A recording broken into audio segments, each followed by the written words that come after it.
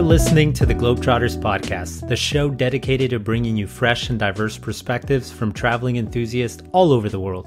Here at the Globetrotters podcast, we hope to show that travel is so much more than how it's represented on social media and television by bringing you real stories, thoughtful discussions on ethical issues, and investigations into how you can make the most of an adventure without breaking the bank. I'm your co-host, Jonathan Otero. And I'm Saskia Hatvani. And our last episode was The Layover, the monthly show where John and I delve into the latest travel headlines, give practical travel tips, and every once in a while we'll investigate a questionable social media trend. But today, we welcome our guest, Kailtyn Rosati. She is a freelance travel writer, solo traveler, and part-time New York bartender who has been to 6 continents, 68 countries, and all 7 world wonders. Did I get that right? Kailtyn has an interesting path to becoming a travel writer and also a lot to share about what it means to write and travel for food, especially as a solo female traveler. We'll also pick her brain for a few travel food tips and some of her favorite places to eat in the world at the end, so stick around for that. So if you're a foodie or interested in the life of a travel writer, this is the episode for you. Kailtyn, it's nice to have you on the show. Thank you so much for having me. I'm so excited. First of all, I wanted to get into, your path to becoming a travel writer because it's like I said, it's not a traditional one. And before writing, you were a full-time bartender in New York, correct?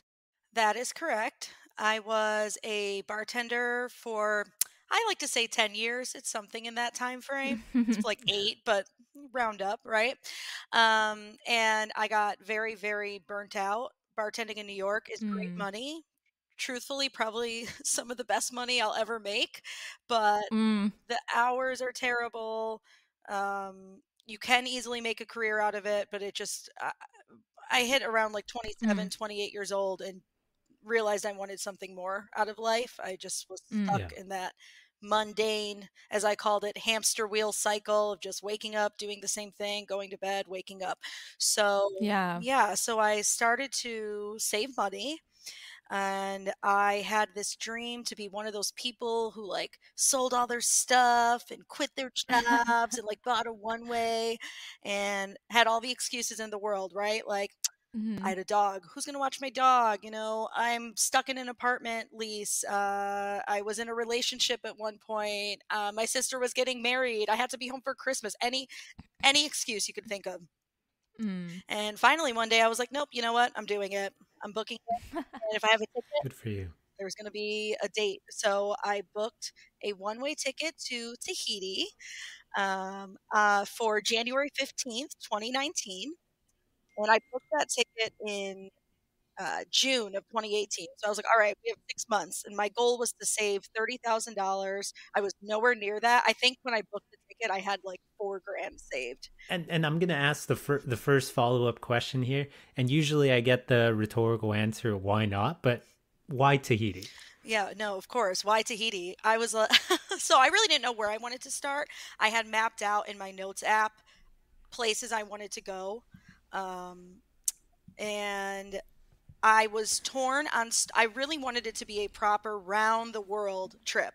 Like I wanted to physically go around the world. So my options were start as close to home as possible, which would have been for me, either Iceland or Portugal, somewhere on Europe's west coast essentially, or start as far away as possible and work my way back home.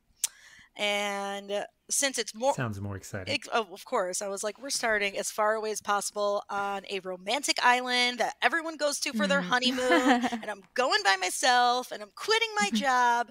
So I just thought it was a little more exciting to do it that way. Yeah. I mean, I love the way you put it because I think most people can relate to this fantasy of just ditching everything and just doing it. But then the reality, like you'll think about it as you're having a few glasses of wine and you're like, yeah, I'm going to do that. And then the next day you wake up, you're like, oh, what would I do with all my stuff? Like, what would I do with my animal? But you actually are one of the few people who, the small percentage that actually did it. So at the time when you did it, how much money had you saved at that point? By the time I took off, I had, let's put it this way. When I quit my job, which was December 18th, 2018, You remember the day. I remember, I wore a rainbow cat suit. I was like, free shots of tequila for everybody. I'm going to Tahiti. They can't fire me. I quit. But I had hit $20,000 in savings, but I allowed myself a little bit of wiggle room to kind of have like, I wasn't leaving till mid-January. So I gave myself about give or take a month left in New York City, which is where I'm based out of, or where I'm typically based out of when I'm not, in Tahiti. And I treated some of my friends who had like been really supportive of this radical idea to like a really nice dinner. I like really enjoyed New York City, which I think when you live in a place you forget to do. So those 3 weeks leading up to the trip were really fun because I was like, if I blow through 1,500 or $2,000, whatever, right? It's part of it. It begins now. So when I left, to answer your question, I had somewhere around $18,000. What was your plan? And like, how did that then turn into you becoming a travel writer?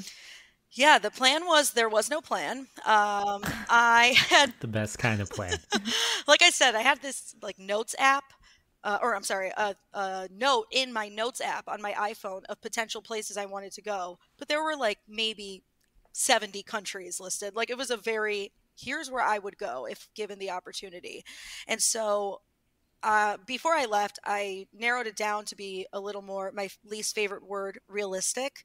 Places that I could easily scratch off, right? Like Southeast Asia, generally affordable, generally easy to travel throughout. Places that might be more difficult to go to, like the Maldives, Madagascar, and places I wouldn't mind returning to. Italy and Japan were at the top of those lists.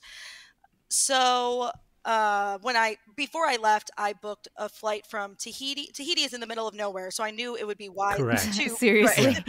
So I'm like, we should probably one of the hardest places to get out of. Right. Like, we should probably buy an exit ticket just to not really wing it in Tahiti, right? So Smart. All I had planned was Tahiti to New Zealand to Australia, and that was it. And once I got to Australia, I was like, we'll see where I end up. And I really just used Skyscanner for the majority of that trip.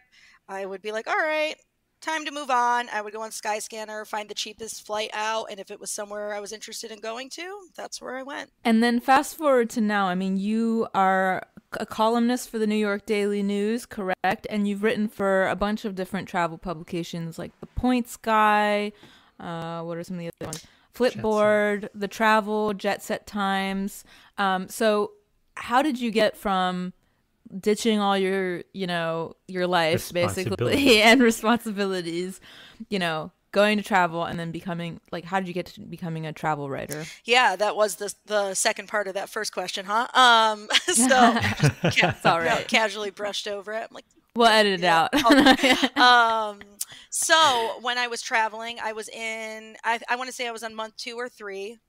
It was around March 2019, and I realized I had been running out of space on my passport, which was an issue. I was in Vietnam when I noticed this, and Really? That's so what does that mean? Because I've never actually heard of that issue. You run out of space on your physical space on your passport pages for stamps, and then you need to apply for a replacement. Yeah, it was something I was not prepared for. I was like, what am I supposed to do? And I really thought I would have to fly back to the US, which I was very against doing. I'm like, no, I just started this trip. Like I said, I want to say I was on month 2, and I'm like, I'm not going back already, right? Like the whole point is to properly travel around the world. So I started Googling, what does one do when they run out of space on a passport? And essentially the answer I got from the US Embassy website was you need to turn your old passport in, but wherever you turn it in, be prepared to be passportless in another country for 3 to 4 weeks. So I'm a fast traveler. I know some people like to spend months at a time to really get to know a place. I do few days, cram a bunch of stuff in there, and then get out and move on, especially for this trip. Finally, someone on this podcast that is like me. So the other 2 co-hosts love to lounge around for 6 to 7 months in the beach and chill. I'm like, no, there's places to do, things to do, places to see. Let's go. Let's cram 3 days in this city and move on to the next. Let's go. Pura vida, John. Life is for living. I mean, there are definitely pros and cons to both. Listen, I guess that aggressive New Yorker in me just can't sit still for that long, right? I'm like, I gotta go. I got places to be. Even when I have quit my Yeah. job and sold all my stuff, I still have places to be. Good for you. Yeah. So I was like, I'm already in Southeast Asia. I really wanted to do Laos, Myanmar, Cambodia, but when I want to say 3 pages left on the passport, it's like, okay, well, we got to cut something out. So I did go to Cambodia, which took up an entire page with the visa. I know, that's what I was gonna say. Oh my gosh, the Cambodian visa is like a giant piece of paper that takes up one whole page. It's not just like a little stamp.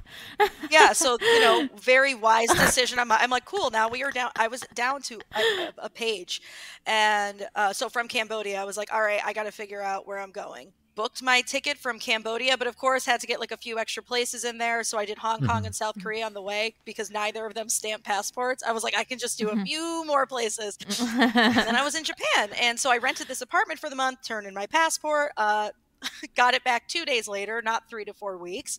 Wow.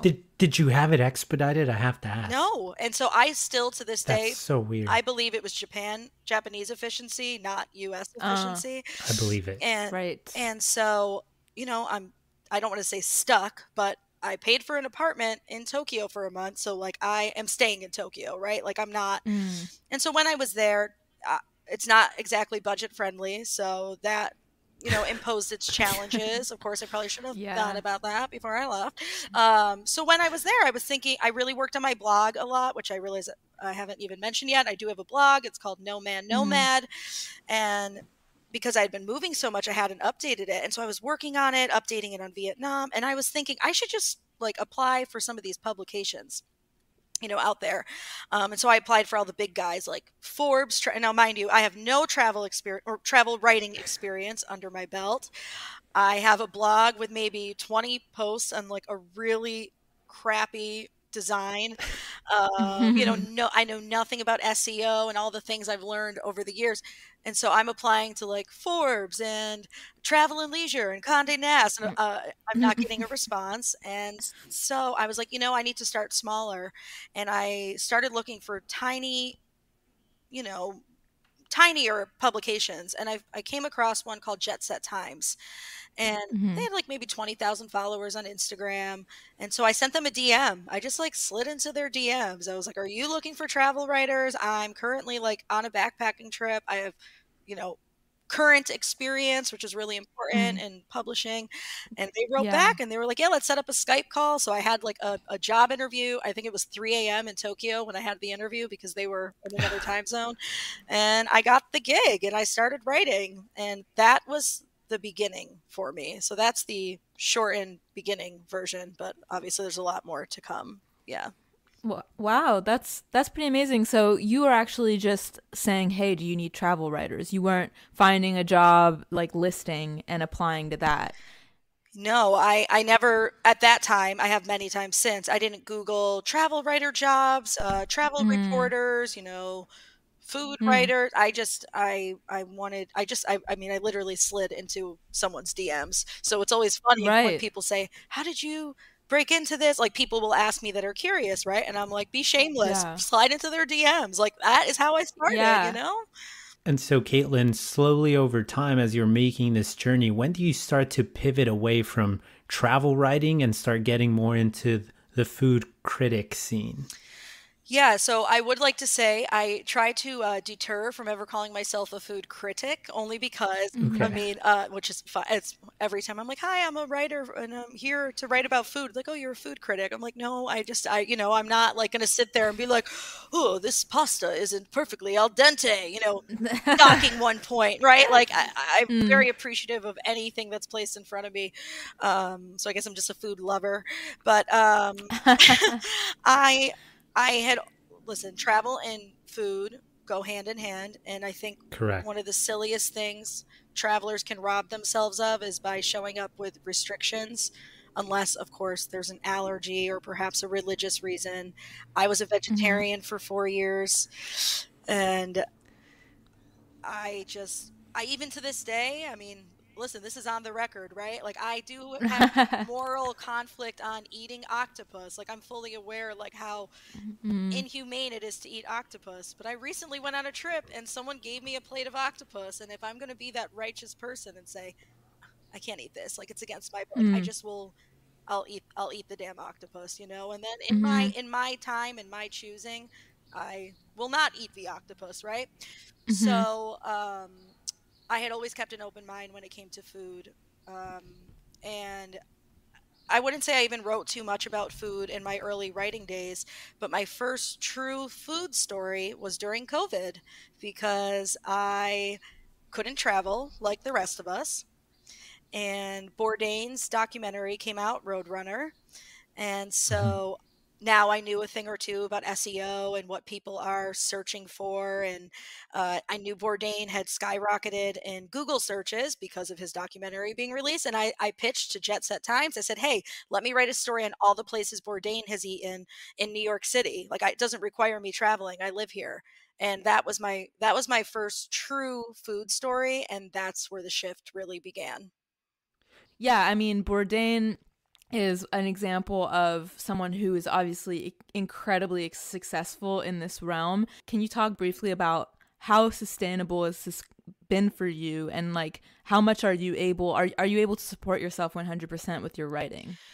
I am, well, it depends on the month. Am I able to support myself? Some months are incredible. Other months, I'm like at, I don't know if you're familiar with Buffalo Exchange.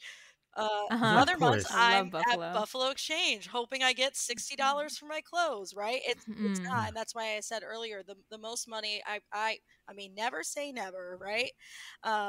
The most money up to this point that I've ever made was as a full-time bartender. And so it's really important to me bringing it back to Bourdain. That's another thing he was so incredible about being mm, kind to wait staff and to service workers because they are right. the backbone of, in my opinion, the world, right? Like Mm-hmm.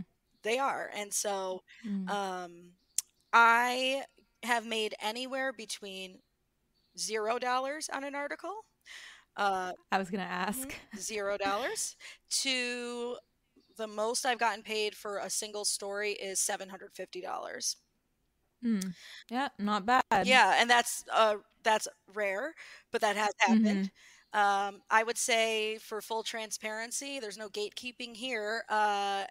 In at least listen for some of the big shot publications, you should be expecting at least $300 an article as a freelancer. Uh-huh. Occasionally, Yep. it'll be closer to 200, but and listen, charge if you're doing original photography. Put it on the bill, baby. Mm-hmm.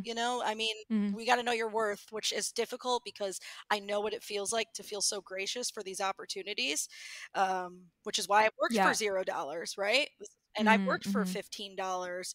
Um, but if they have over 1 million readers a month, they can pay you a little bit more. So Tips from Kaitlyn. And I wasn't going to ask this question because it's a little bit of a sidetrack, but can you talk a little bit about the importance of networking in your field, if that's an approach that you take to learning more about, this scene that you're now part of? I'm glad you asked that question because that is something I'm currently struggling with. I feel like I haven't actually written in about 2 weeks because I Mm-hmm. do get invited to a lot of network, and I'll listen. When I first sent that DM to Jetset Times, I knew nothing. Like I didn't know about PR agents. I didn't know about how to reach out to tourism board. I knew nothing. I didn't know about engagement rates. So I do a little of two things. I freelance write, but I also run No Man Nomad. And in my dream world, I will work for myself and I will be No Man Yeah. Nomad and I will get paid for my blog and skip and frolic happily into a field and Mm. answer to nobody. But I'm not quite there yet. So I Mm-hmm. I frequently get invited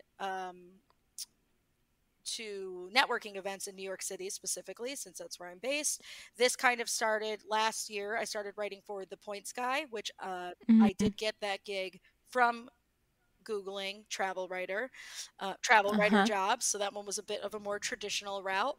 And that was how I landed that job. And the Points Guy has quite a large reach. So some public relations agents or reps found me, got access to my email address, and started, emailing me, hey, there's a new hotel that just opened in Greece. Would you want to write about it? There's a new hotel that opened in San Hell yeah. Francisco. And Mm. now, something I wish I knew was that a lot of times they're not inviting you to go to Greece or San Francisco. They're just trying to get you to write about it.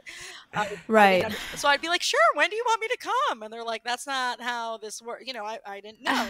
Yeah, yeah, But Yeah. I do get invited to a lot of specific tourism events. So like, Mm. I recently went to a tourism event in New York for the Bahamas. I went to one for London. I'm going to one next week for Berlin.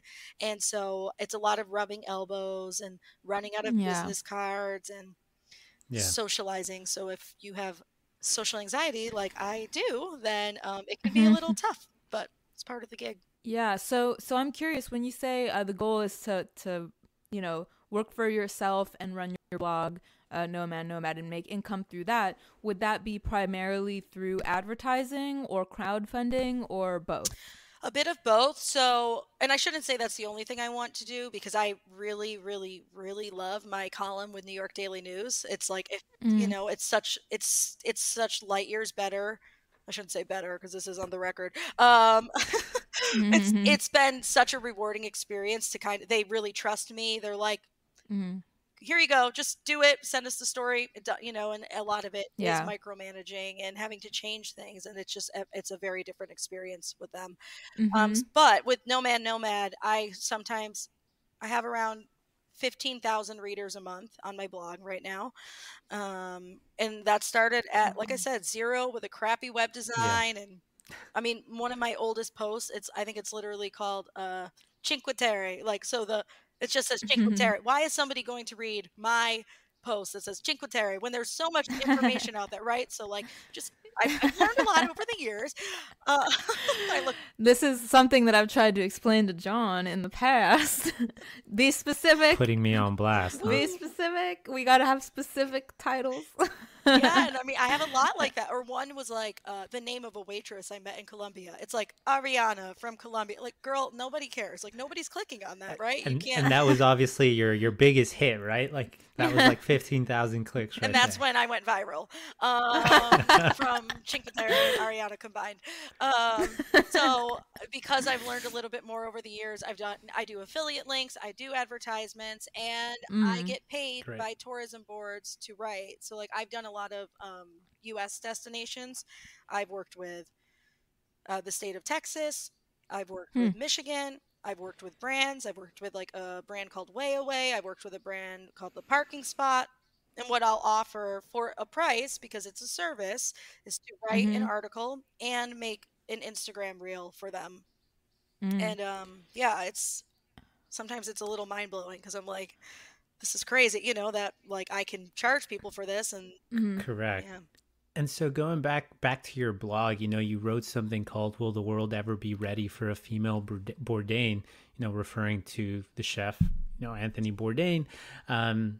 Can you explain the story behind that blog post? Yes. I did an interview a few years ago. Somebody reached out to me. They wanted to they were doing a highlight on solo female travelers. And sure, sounds great. I'd love to be the face of solo female travel, right? So I agreed to it. And the questions were incredibly disappointing. Now, listen, So you were on a panel, like, or on like you were at a speaking engagement? Is that? it was still peak. I want to say it was summer 2021, so it was virtual. It was not a Mm-hmm. panel. It was something for a website, and it was filmed, and it was to be like published almost Yeah. as like an episode of this like weekly thing they were doing. Not quite a podcast, but Mm-hmm. and I knew the website, I respected the website, so I was excited for it. And I sent them. I took a lot of time to craft a little package saying, "Here's all like the cool." Can I swear on this podcast? Yeah, Yeah. of Okay, cool. course. Okay, all the cool shit I've done, right? Like I've climbed Kilimanjaro by myself. I got scuba certified in the Great Barrier Reef. I road trip New Zealand. Hell yeah. I quit my job and traveled the world. Like I'm working on Italian, whatever. I gave them plenty. If I ran out of space on a passport and moved to Japan, right? Like, and when I got on or not the podcast, when the interview began, it was all, and I understand, right? The world is dangerous, blah blah blah. So all the questions were like, what tips would you provide for women to stay safe? That is not an that's a valid question, right? For someone who has traveled all Mhm. over, I get it. Safety is a concern. Um, and then it was like, what country would you never go back to? And I'm like, Mm. I don't love like answering questions. I mean, do I have actually, honestly, I would go back anywhere. I would go back anywhere. Just because I had a Mm. bad experience somewhere doesn't mean it's going to happen again. I've had way worse Mhm. experiences in the US, right? Um, Right. a- Totally. and I just was like, are you going to ask me anything like positive, or is this all just going to be like a fear mongering type of thing? And then the golden question was, what have you done to avoid getting sexually assaulted abroad? Hmm. And I'm like, what have I done to get avoid sexually? Do you think I carry a golden shield because like Mm. I've traveled to some, like that is not, it's not what I do to, you can not walk alone at Yeah. night. You can, carry pepper spray, except you really can, obviously. Don't take that as advice. Do not bring pepper spray with you to another country. You can They do, stopped you at the airport, huh? they stopped me. I'm like, you can bring a dagger. Just kidding. Don't do that. I just, the way that question was framed, what do I do to avoid being sexually assaulted? I I I didn't say it in the moment, but I thought, like, as long as like predatory men exist in this world, like I could, there's not enough measures I can take. Like that's just always the risk Mhm. that's going to be there. And Right. so I ended up emailing them afterward and just saying, listen, unfortunately, you didn't even ask me about travel. You just essentially asked me what my experience is like as a woman in this world. Yeah. And I've seen other episodes that they had done, and it was a lot of dudes, and the questions were Mhm. like, "Oh man, you went to Syria? That's crazy. Like, how did you do that?" And it's like this bro Right. fest. But with me, it's like, "What do you do to avoid getting raped?" And I'm like, like that's not, my Yeah. identity. So that is when I wrote Right. that piece. And were they receptive towards, the email that you sent them? They were frustrated that I don't know, uh, held up. Spoke up? I agreed to redo it. I said, listen, I don't. This is not how I want to be represented. I was under the Mhm. impression we were going to talk about my travels. We pretty much did not do that. We only talked about staying safe as a woman. And I don't mind if that's included, but for that to be the sole focus is like a little insulting. Yeah. Mhm. It's just a bit out of touch. I mean, and like you said, just being reduced to the fact that you are a woman, that's not your entire story. That's maybe an element of your experience, right? But it's not like your entire experience, and it's not all that you have to offer as a traveler. So, interesting that was the starting point to that's what that. Sorry, let me rephrase that. That is what ultimately gave you the inspiration to write this article? Yes, and I just thought, and I said this in my email to them. I said, if I really want you to ask yourselves this, and I'm not saying this to be snarky, but like if a man was on your show or video series, would you ever ask, what do you do to control yourself from raping women? Like it is the same question reversed. You would never ask that. And I at the time, of course, I'm always watching Bourdain, right? Like he's been inspiration for me for so many, and I had watched a lot of Bourdain leading up to that interview because I was thinking of how I want to frame things and I was looking for inspiration. And that's what I said, Bourdain would never have been asked this. He would never have been asked anything like this. And so that's why I framed it as, will the world ever be ready for a female version of Anthony Bourdain, essentially? Because are we always just going to get asked stupid questions?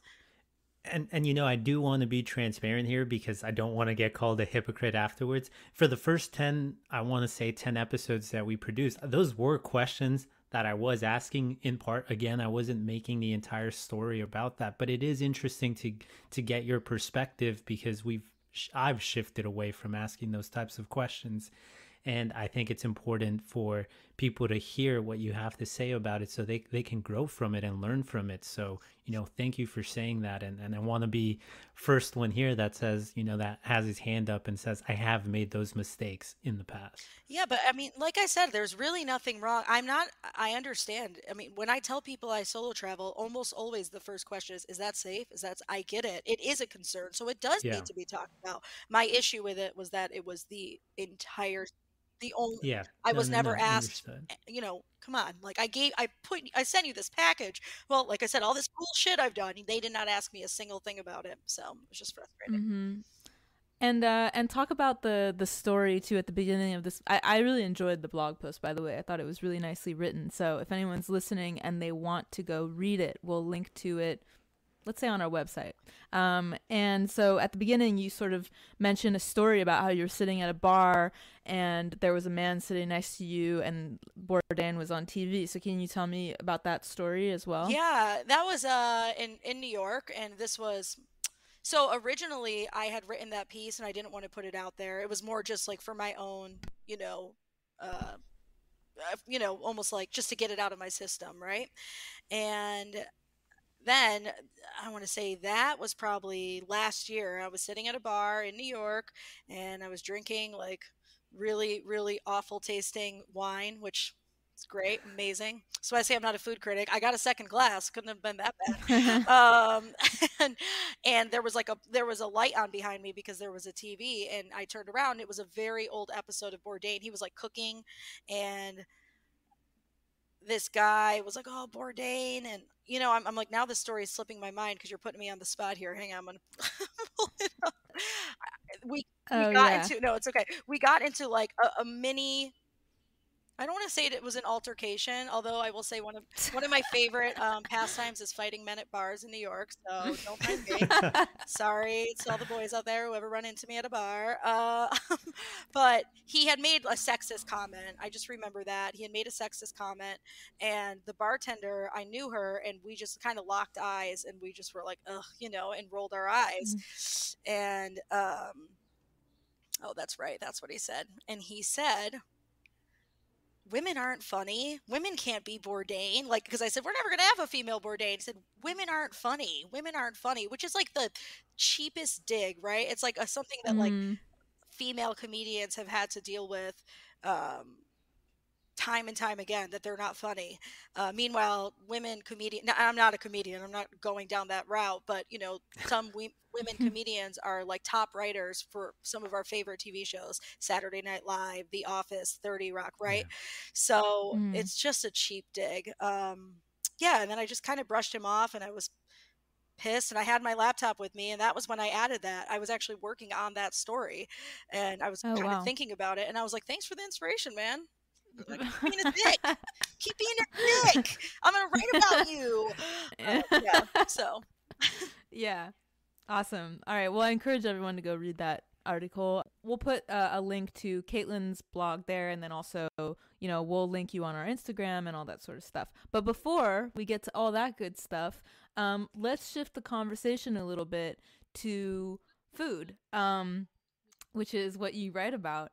And so before we get into a little rapid fire round, I want to know, when you arrive to a new place, what is the first thing you do for food? Like, where do you look? Where do you go? So, of course, I am human and I live in 2023. So, the internet is there available for my never ending Google curiosity, which I always research a place before I go. But when I physically land in a place, I try my best to just get rid of the Google and all the information I know. And I try to find like a gnarly looking place.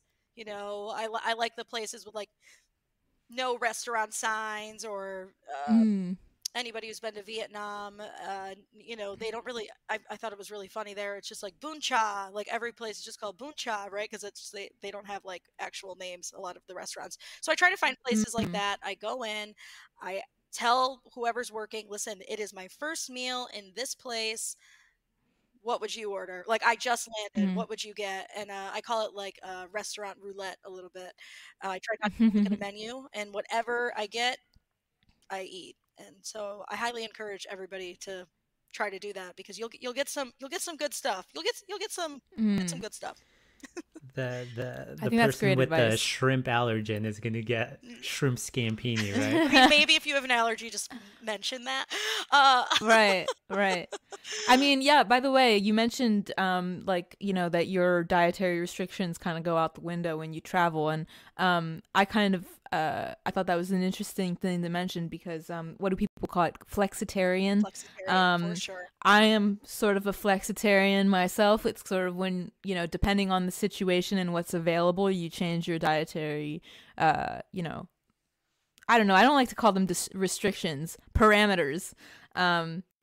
Yeah, was that a better word for it? I think so. Yeah, I think restrictions is a bit harsh, right? Because it's a bit it's harsh. a bit harsh. Yeah, I think parameters. That's good. And so now, Kaitlyn, I'm really excited to move on to this last portion of the show, the rapid fire portion of our podcast, which we really got to come up with a better name than just rapid fire questions. But we'll travel.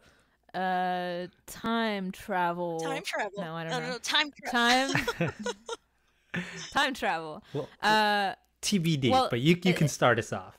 And it doesn't have to be that rapid fire. It's just that, like, we have a few questions here. Yeah. We have the power of editing. We'll make number it fast. 1. You probably get this all the time. What is your favorite country for food? Oh, for food? Can I give 3? Sure. Absolutely. Okay. Malaysia, Japan, Italy. All good options. Yeah, I know. Were you ranking them from least to greatest? Honestly, okay, I can narrow them down. Malaysia, because it was the most surprising for me. I just had no idea what the food scene was like, and I mean, it's absolutely incredible, like out of this world, mind blowing. I was there only for 2 days. I ate probably 50 times. Like, I just was like, I need to try everything here because it was so good. Italy, I mean, come on. Do I need to explain? Like, come on. Yeah. It's literally one of the best places for food I've ever been. Yeah. It's just, you know, it's like the only place I feel like when I travel, I tend to like stay in shape, right? Like I'm always moving, even if like I'm eating all the time. Italy is like the only place I go and I leave and like my pants are tighter and I'm like, yeah. In Japan, it's just so fresh. Like the quality is just absolutely unlike anywhere else in the world. You know, I'm spoiled. Like I said, I had that apartment in Tokyo. To this day, I just can't eat Japanese. I mean, I will, but it's difficult for me because the quality is just next level there. So, yeah. I shouldn't have asked that follow-up question because now I feel like you answered the second one. Name a country that's underrated when it comes to their food. No, that's okay. I can still mess with that. I mean, is it underrated? India, you know, I think people are afraid to eat in India because they're afraid they're going to get sick. And the street food in India is, listen, if you get a little sick, it'll be worth it. That shit is good. So it's not underrated. I think people know India as a food destination, but they play it safe. Don't play it safe, man. Just go for it. You'll be fine. You know, get some. Yeah, sorry. Go ahead. My brother and I both got violently ill once from having too many mango lassis, which is like a yogurt fruit drink. But hashtag worth it. So worth it. It's worth it. It's worth it. And I mean, also in South Brazil, the food really surprised me. I didn't know anything about Brazilian food, and I don't claim to even be close to an expert even now, but I did not have a bad meal there. I just thought it was really fresh. It was really, you know, hearty, affordable. It's good stuff. I saw that you wrote an article recently, 10 dishes not to miss in Brazil, right? Yep. That was interesting because I haven't really heard of it as a culinary destination, but it looked like a lot of like beans and, you know, barbecued like meats and, well, actually Brazil is known for its meat, right? Yep. And so it is meat heavy for sure. But there's also, you know, depending on where Brazil is huge, right? There's a lot of like, you know, ingredients that are important to the indigenous people of Brazil. So like you'll see a lot of that. And I just thought it was interesting. Like I got butter that had at one place, like that came with bread. It was kind of a nicer place and it had like sprinkled ants all over it, you know? And I mean, I just think it was not what I was expecting in a very awesome way. Best bang for your buck. Food wise or travel wise or both? I guess it's food wise. We'll leave it up to you. I feel like I've already said these places, but it is true. Malaysia or India or even Vietnam. Like I said, Southeast Asia is just a very it's a favorable bang to your buck.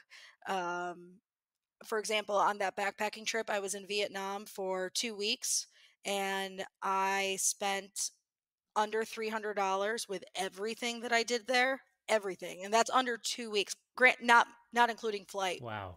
And, I was staying in hostels and living a different way than I live now. Not that I'm against staying in hostels, but, I was paying like $2 a night for most of them. Meals were pretty much always under $1.50. Same thing with India. I was there for a week and I spent around $100 in India for a week. So yeah, by far, I know I've already kind of mentioned those places, but yeah, those. Yeah, in Vietnam, I was there for a month. I used to get the banh mi sandwiches on the side of the road, but instead of meat, I'd get like scrambled eggs in them with a bunch of herbs because they love their cilantro and all that stuff, Okay. and then sweet chili sauce, and they were like 25 cents. It's And that's what I had for breakfast every day. Yeah, and they're so good. I love So good. the amount of herbs they put in the food. It's just it's great. And so it's good food for, Hmm. you don't have to associate affordable meaning low quality because it's really pretty far from the truth in my experience. All right, best local drink, alcoholic or otherwise. Ooh, God, that's a tough one. No one's ever asked me that. That's okay. I'll think of something. One of my favorite, uh, I always try to drink the beer local to the country. It's field Hmm. research. It's field research. Of course. My favorite beer is San Miguel in the Philippines or Tusker in Kenya. Those are my two top Hmm. beers. Which of the seven wonders stands above the rest? Hmm. So this is an unpopular opinion, but the Taj Mahal. And Just saying. no, I got two: Great Wall of China or Taj Mahal. Great Wall of Huh. China, it's just it's surreal. The only bummer was there was a lot of trash, so that was disappointing. But that's kind of common in popular tourist spots, unfortunately. I've cried at most of the most of the world wonders I've seen, Hmm. just because it's a really nice opportunity that I've worked really hard to try to navigate doing this. It was just a big goal of mine. Hmm. Yeah. But the Taj Mahal, people are like, it's just a building. Go at sunrise. There's like nobody there. They say they open at 6, but they will let you in at 5 a.m. And Oh, I wow. went at Pro tip. yeah, pro tip for real. Somebody told me that, and I'm by 6, the place is packed. And I was there at Yeah. 5, and there were maybe 20 other people there.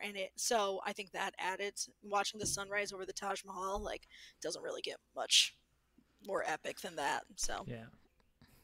Cool. Wow. Well, I mean, I think that's a wonderful place to end the show. Kaitlyn, it was so great having you. This was a really fun conversation. You can find Kaitlyn at her website / blog, www.nomannomad.net. And what is your Instagram handle? at so like a period, nomad. So NOMAN.NOMAD. So on Instagram at noman.nomad. And anywhere else? You can see my articles on The Points Guy. Just search Kailtyn Rosati. New York Daily News. It will be launching soon. There will be a bunch of great food wrecks in New York. And yeah, just Google the name. Something will come up that I've written before. Hopefully all good things, but hey, it's the internet.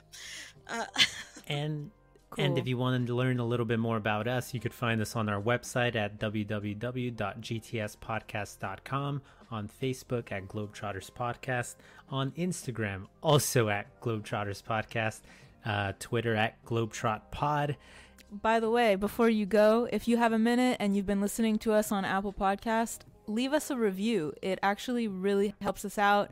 And of course, give us a follow on social media. That helps us too. But if you could leave us a little review, that would be amazing. So thank you so much and have a good one. Bye.